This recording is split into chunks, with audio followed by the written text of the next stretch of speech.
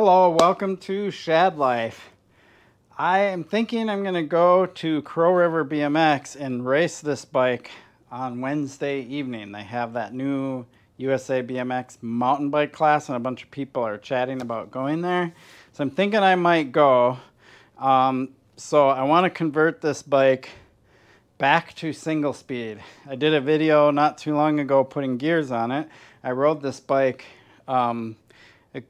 quite a few places, but mainly this last weekend I was 3 days in Cuyuna running the geared configuration and so on and so forth. But now I want to convert it back to a single speed because that's my preference for racing a BMX track.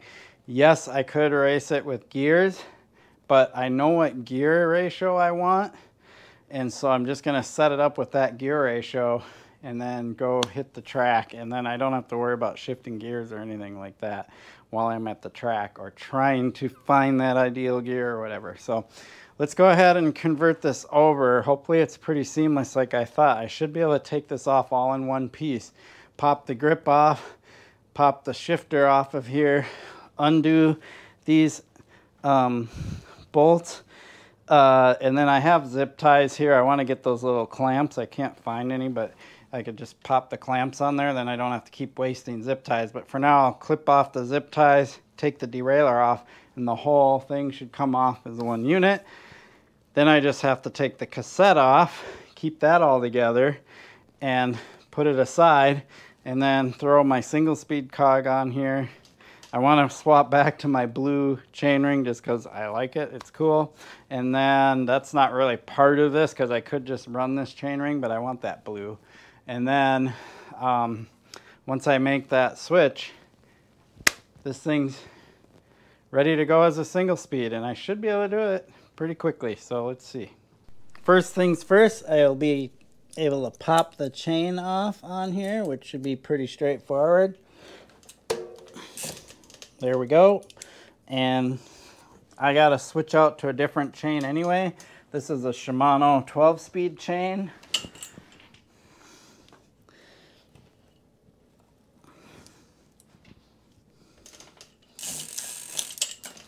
So now that that's off, right, I can just set that aside for now. I can just take the whole system off of there. So grab my little, oh, I need my grip one first. Take the grip off. This is what's nice about clamp-on grips versus the old school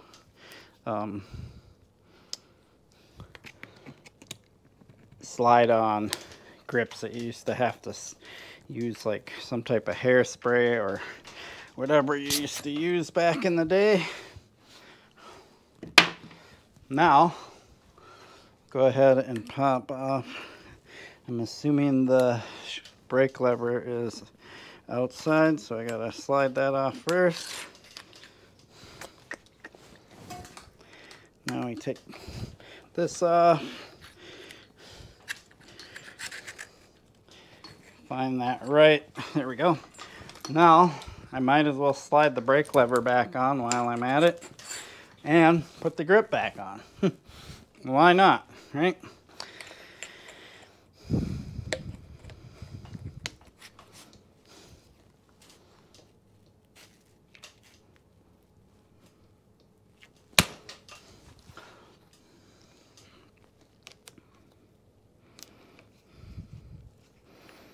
I'll get that dialed in later. And then now I want to remove the rear derailleur from the frame.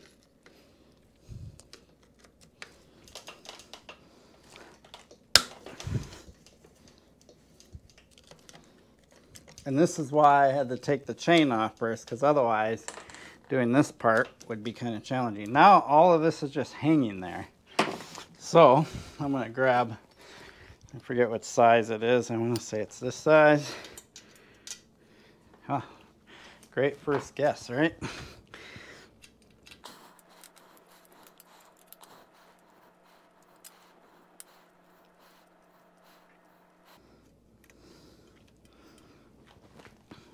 That one's free.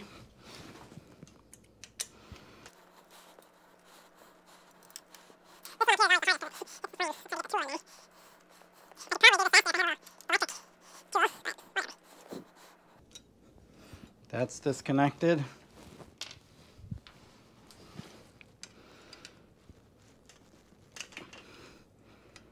Oh, this is where it's going to be a pain.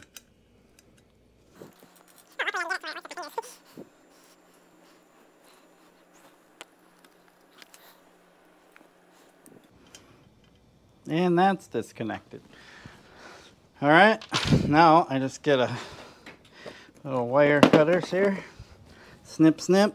This is where I don't want to be so wasteful. So I want to get those little clips, but for now, wow, this one's being a pain. There we go. This whole system comes right off. So there you go. So I can just pop that back on, and then my shifter and derailleur are on there, and then put the chain back on. We'll go ahead and set this aside right over here on the floor. Is fine with me for now. Keep all these, well, these are the broken zip ties. Keep all these parts together because I'll put them in a little basket. Right? So now I just have to remove the rear wheel, pop the cassette off, and then put the single speed cog on there. Okay, here we go.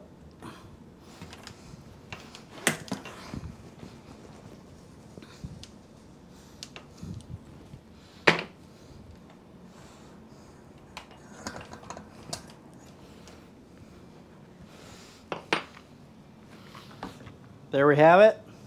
Pop this cassette off. I gotta go that way, so that means I have to do the chain whip this way. Probably, whoop, the wrong way. All right, there we go.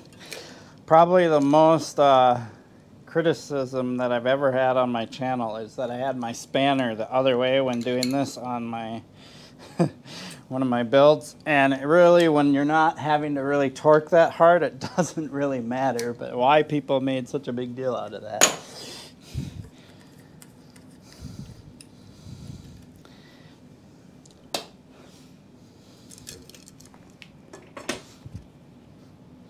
I don't even know if you can see. Wow, is that already kind of, oh, no it's not. Yep, it's already kind of locked on there, which is interesting because it's aluminum. So I gotta pop that off. Just a second. So it's kind of surprising is there's already grooves getting in the cassette body from that cassette. I can see why SRAM came out with the XD driver because this system, not the greatest. All right, so now that I got that off, I'm all ready to start converting this back to single speed. So let's do that. So some of you might know that I was running a 17 on there, but that's a little too spinny for the BMX track. So I'm going to run this 16-tooth wolf tooth brand new on there, and that'll give me that ideal BMX racetrack gear ratio of 55 gear inches when you account for a 27.5 rear wheel, 32 front cog, 16 rear. Okay, so I got my spacers on there, throw the cog on there, throw more spacers. I believe I tried to lay these out so the cog would be centered properly, and then I'll just reuse the same lock ring. Get that all locked on there. So we'll just go ahead and get this cog back on there. I want to crank that down pretty tight because I can always undo it with the chain whip and make sure that's not going to come loose. I don't know about the red in there, but whatever. And then basically that's done. Grab my through axle, throw this back in there,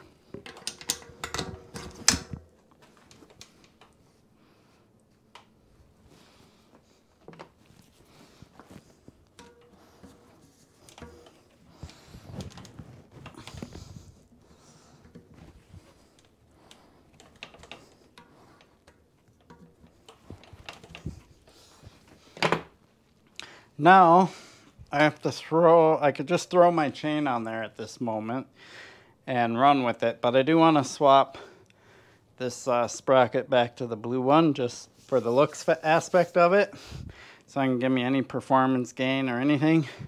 But I'm going to go ahead and do that. I don't need to film that part. Then once I have that new front chain ring on there, or sprocket, sometimes I call it. I generally, if it's a one piece, I tend to call it a sprocket. If it's just the outer ring, I call it a chain ring. But everybody calls these chain rings now. So there. I'll switch that to the blue one, and then we'll go ahead and pop the other chain on, and then we're golden. Okay, now all we got left is the chain. Make sure this is on the outside and correct. Probably doesn't matter so much in a single speed application, but do it anyway. So we'll first find the reach, make sure it's good, and it's actually a little too close, and the reason is I had a 17 and I went down to a 16. So once I get the chain on there, I'll have to move the rear wheel back slightly, which is not a big deal. Get this quick link together. Now I just need to move the wheel back.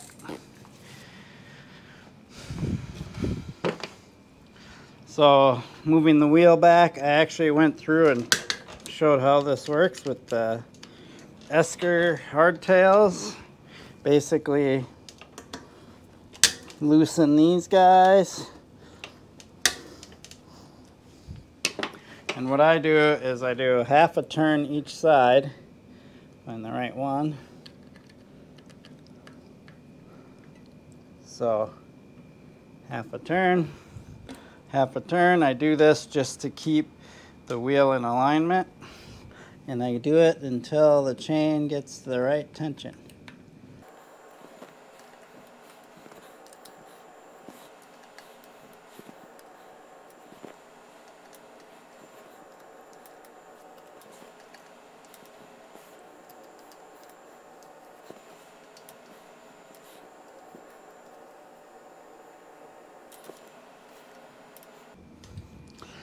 There we go, that's about right.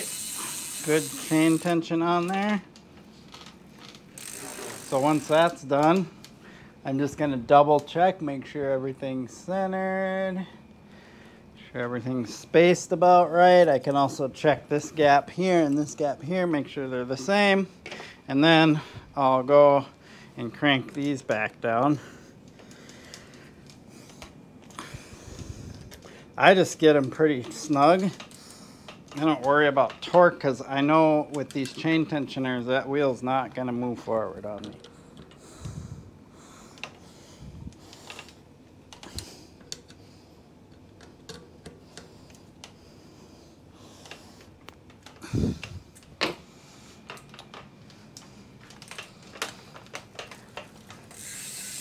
We are officially converted to single speed. I'll have to kind of look to see how long that actually took me, because when filming, I have to stop and change things and whatever. So it takes a little longer when filming, but I think if I was to just focus on this and I wasn't filming for YouTube, I would be able to knock that off in it for sure less than 15 minutes. That was pretty quick and easy. And so this bike's ready to go. I just have to reset up my brake lever, line it up with the other one, and tighten my grip, and it's good to go. So there you have it. I like this idea that I can just easily swap this bike back and forth from single speed to 12 speed, and I can also just swap out the cogs. So for like a BMX track, I'm going to run the 16 tooth, but that's going to be way too hard of a gear for mountain biking. So I'll go back to the 17, and I'm thinking of maybe even getting an 18 or 19 tooth for maybe doing some single speeding in Cuyuna. So there you have it. It worked. Sweet. Appreciate your support for my channel. Please like and subscribe. Peace.